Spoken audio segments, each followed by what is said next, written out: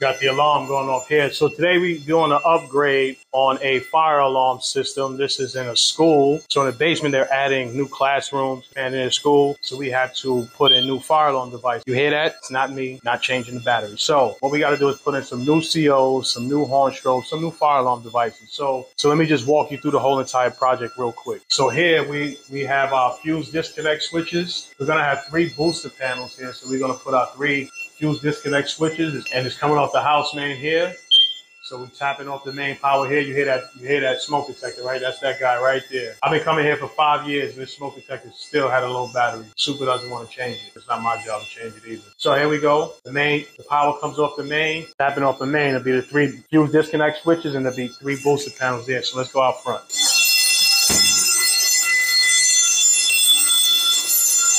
Here we ran some wires for a smoke detector. It's going to go in that corner. This is going to be another smoke here. It's going to be another room built out. And over here we got a combination device. It's coming at these wires here. We have going to install a horn strobe right here. And that kicks over. There's going to be 2 bathrooms right here. Then we got some regular strobes and some CO detectors inside the 2 bathrooms. This other classroom, it's going to be a horn strobe and a CO detector.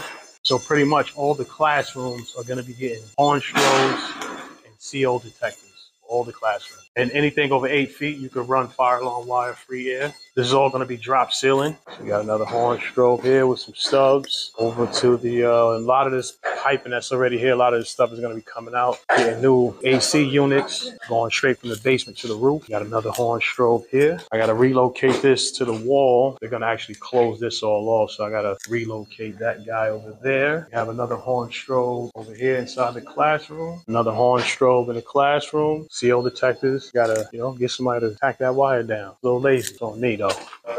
This right here is gonna be like a ceiling horn strobe. Classroom horn strobe. Classroom. Gonna be some nice big projectors on the wall for these students here. There's gonna be this right here strobe outside the hallway. So all right here is a walkway. Be like the hallway right here. We walk. Got a smoke seal going here. Gonna be some more bathrooms over there. Gonna be smoke seals over there. Horn strobe with a stub up right here. This over here is gonna be the bathrooms. There's a smoke on the ceiling.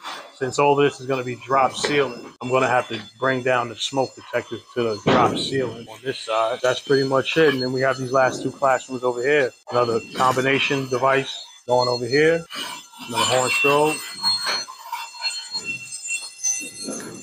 So lastly, I got to run some pipe. I got to put a horn strobe on that wall, and I got to put a seal detector up on the ceiling. So I got to get the pipe